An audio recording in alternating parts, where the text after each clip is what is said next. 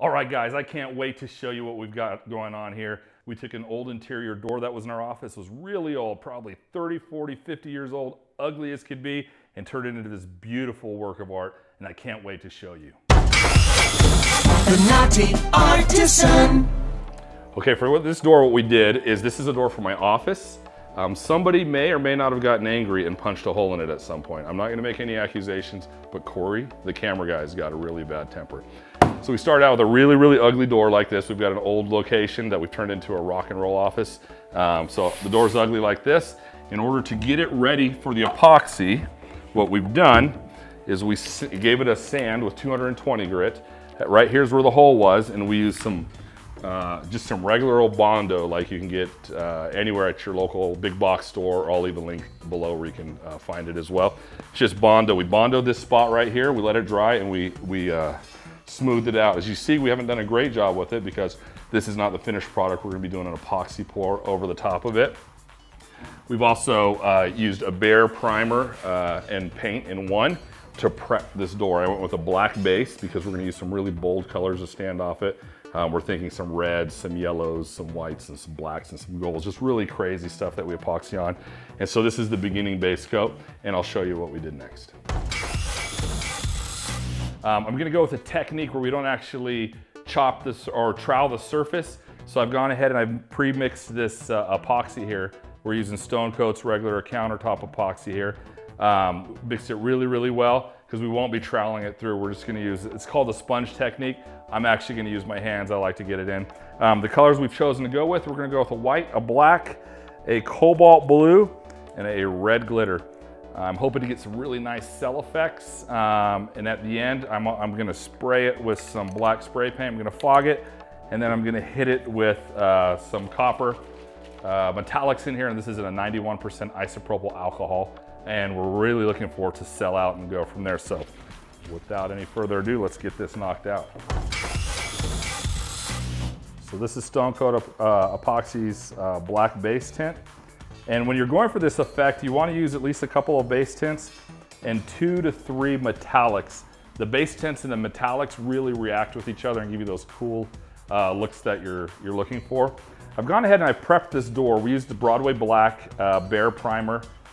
Broadway Black's the color that we use to prime this door. It's actually sat for a couple of weeks. We want to make sure that the primer is set up and dried really well. If you rush your primer, you can risk releasing ammonia into your epoxy and yellowing it over time, and we don't want that. So this is actually set up and dried for quite a while, and it's ready to go. You can see at one point, I had got a little upset and I might have elbowed this door and put a little hole in it. We've just Bondoed it, not even very cleanly, just enough to hold it. We're gonna pour some base tint over this. I prepped the sides of this door. I don't have a lot of clearance with what we're doing, so I actually have used a clear tape. It's just a packing tape that the epoxy doesn't like to adhere to, and it looks just like this right here. So the entire sides of the door have been done there, and if you were to look right here where the mechanisms for the latch are, we also taped those up really good as well. I could have taken them out. Being lazy, I thought it was easier just to wrap them up really good in some clear tape and then get the pour done. So let's get these colors mixed up, go from there. So I've got my black in, my white, here's my blue, my cobalt blue. Then I was out of my metallics from Stone Coat, so my backup go-to is Black Diamond, and I'm using their cobalt blue here. And I'm gonna be actually real generous. I want this to be a really vivid door to almost pop. Our office is going in, we kind of got a little bit of a rock and roll attitude. So we want our decor to match that as well. And that's where this red glitter comes in. I've never used this red glitter before, so I'm excited to see how it'll look. So I'll just put that right up in there. And now we'll just mix all of this back up. So what I'm gonna do is I'm taking these in random fashions. I'm gonna pour this all over this door in no particular order or anything like that. I wanna use about half this cup here when I do this. And we'll go from there. So I got a little more than half there. It's not rocket science. You just kind of get it all over just like this. So I'm gonna get this here. I'm trying to go in all the spaces that I didn't get with the other colors. So I'm trying to fill these spaces in here just like this. And well, I kind of used up that white. One of the good things about the long working time of stone coat is, let's say I don't have quite enough epoxy here and I decide I want to mix up some more. Not a big deal. It's this stuff in this heat. It's pretty warm here today. It's probably about 70, 80 degrees in the shop here today. And what we'll do is, so we've got plenty of life. I'm just gonna set that right there. Let's put a little white right there. I'm gonna move some more of this black around. Then we'll fill in gaps with our red. I'm gonna take this red right here and we'll go down here, all up in here.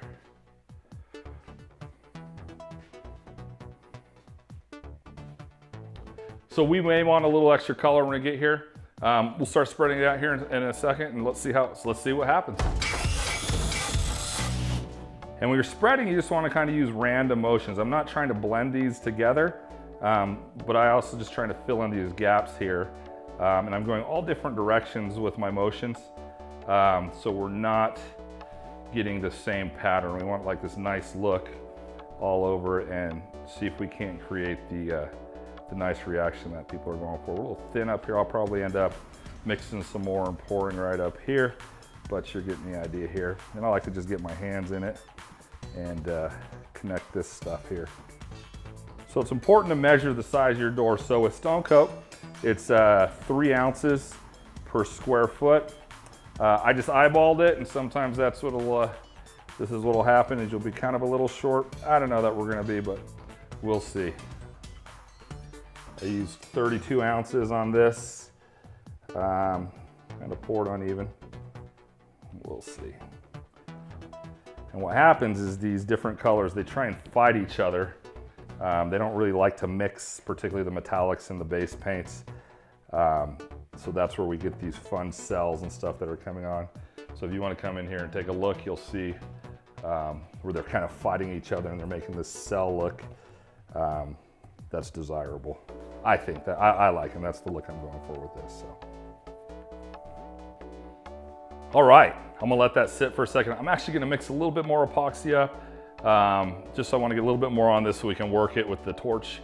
So I'll mix that up, we'll put our colors in, and we'll add a little bit more here. In the meantime, we'll let the epoxy do its thing and fight each other, and I'm trying to break some of the surface tension just up right here so that it can do its thing. All right. All right, we're back. I've mixed up a little more epoxy. As you see, I've got some dark black spots here, kind of a white. It's a little overpowered with white. I want to get some of these extra colors in here, so I'm just going to kind of randomly place where I want it, and we'll move it around with our fingers some more. We've got the black here. Do a little stripe around there. Bring in some of this red. Not seeing any of the red down here. Let's do this. Where we got a little white up here. Let's throw a little black, just a thin amount. Then I'm going to put some more of the red right here. Kind of get it going. And then let's say a little more of the blue right here. Splash of it here.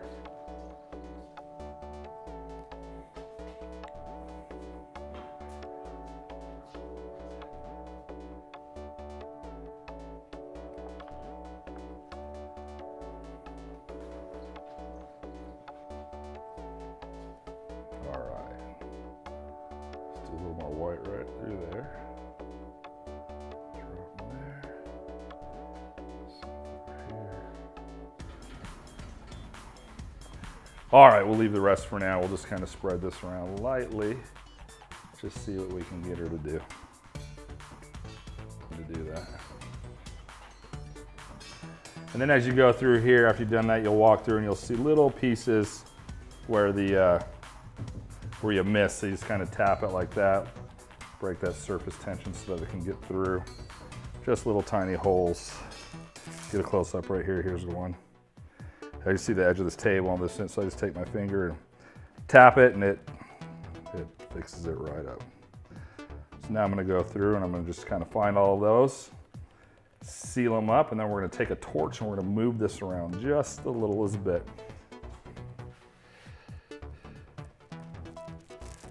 Ready for the torch?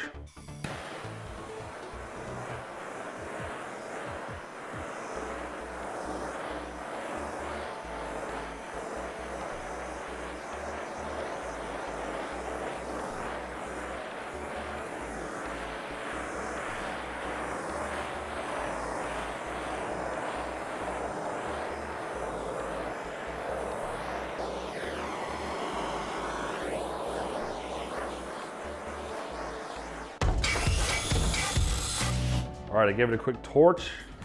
Give it a little tilt. Let's see if we can get some motion into this baby. So the top layer is starting to move.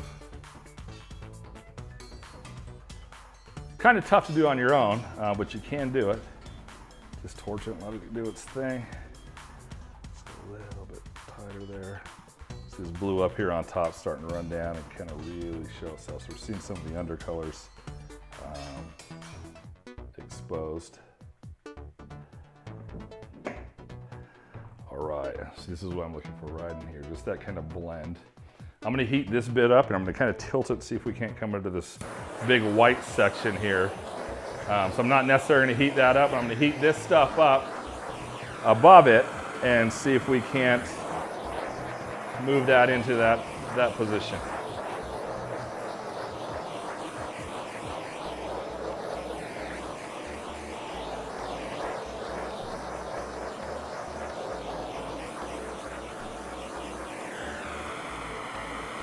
Are you ready for this, Corey? You want to stand over there.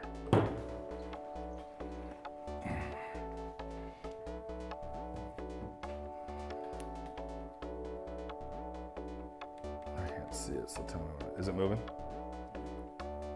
Tell me when we got a good effect.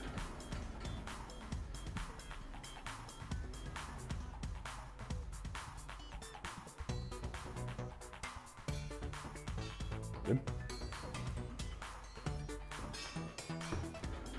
Wow, look at that.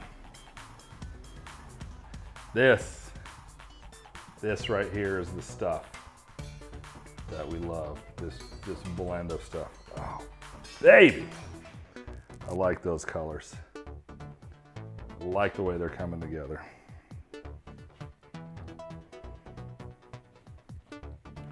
So I'm gonna go through and find any other surface tension spots.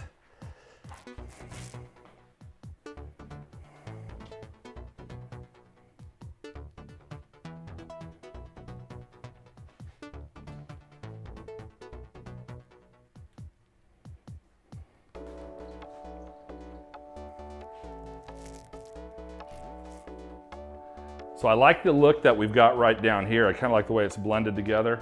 I'm just gonna move this around just a little bit more, kind of like we did there, and see if we can't get a similar effect all the way through.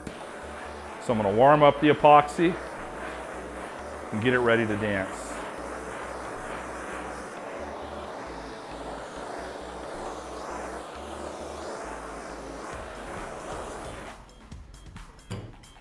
Here we go.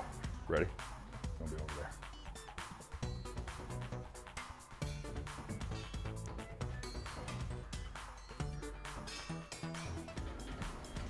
All right, that is the effect we're going for. One more trick up my sleeve. I'm gonna let this cool down a little bit. I'm actually gonna take the spray paint. We're gonna cover up the entire thing, and we're gonna bang it with some copper metallic, mixed in some isopropyl 91% alcohol, which is really gonna make some cells that we'll get to see these windows below and see what's happening there. Really add some really cool depth and dimension to this. Check this out. You're about to see some crazy stuff right now. I'm actually gonna take, this is metallic copper that I've infused with the 91% isopropyl alcohol, black spray paint. I'm just gonna do a fog coat over the top of this, just like this, fairly dark, and then I'm gonna hit it with this and see if we can't get some of those cell patterns to come out. Now when you're doing this, you wanna hit it fairly quick. You don't wanna give this spray paint a chance to dry. So I'm actually going to do it kind of in sections As you can see, it's breaking up there. Give me that copper color, and we're gonna see right through to that bottom here.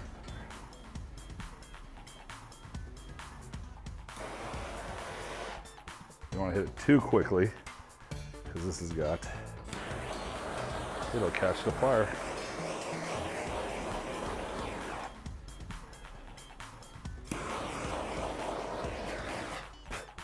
Just like that.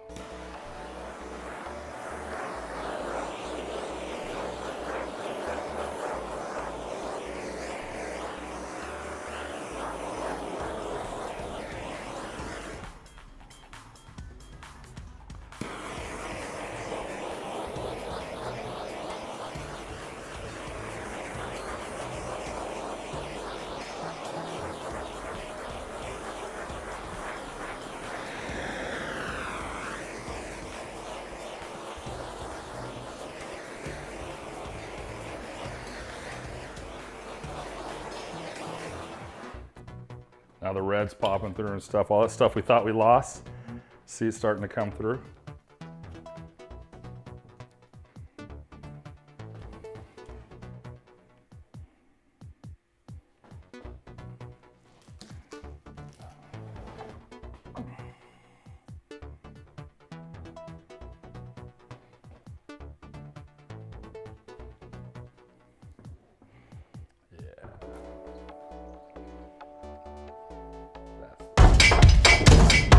The naughty artisan. The naughty artisan. Hey Naughty Nation, if you like this video, please subscribe to us, ring the bell so you can see our projects when they come up in the future. Leave us a comment, drop us an email. We'd love to hear from you.